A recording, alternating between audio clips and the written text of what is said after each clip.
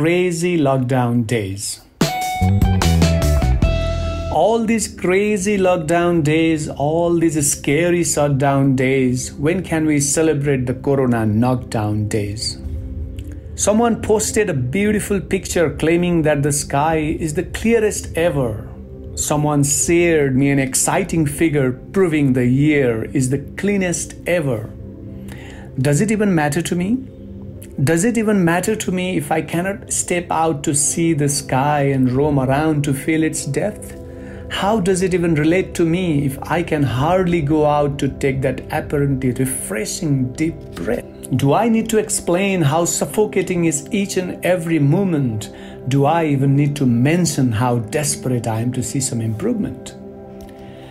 The economy has drowned, the curve has flattened. The economy has drowned, the curve has flattened, the coronavirus death has become so frequent, fear of the future has been increasingly prevalent.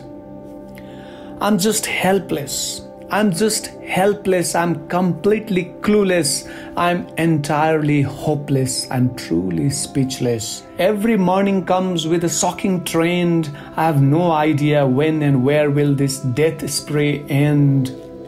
Have you noticed the virus vulnerability becomes the topic of almost all the discussions we join? But how about flipping the hue and cry to the other side of the coin?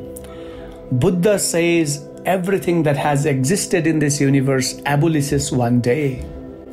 Buddha says everything that has existed in this universe abolishes one day.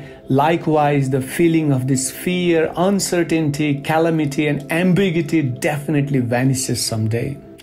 We'll be all right until our hope doesn't hop off. We'll be all right until our hope doesn't hop off.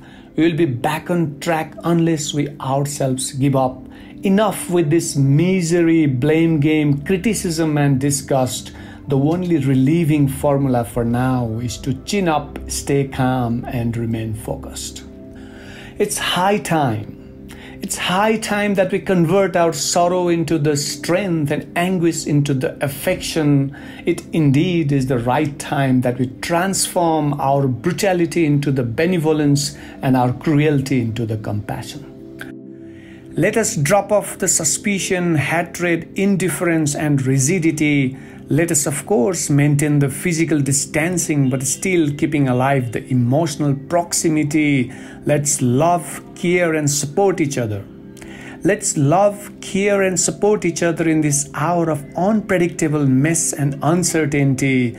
All we need to surpass this chaos is the sense of unprecedented togetherness and unity. All we need to surpass this chaos is the sense of unprecedented togetherness and unity. Hope this coronavirus chaos will end soon. Till then, stay safe, stay healthy. See you soon. Thank you very much.